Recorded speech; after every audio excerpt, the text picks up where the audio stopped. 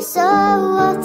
Have you gone blind? Have you forgotten what you have and what is yours?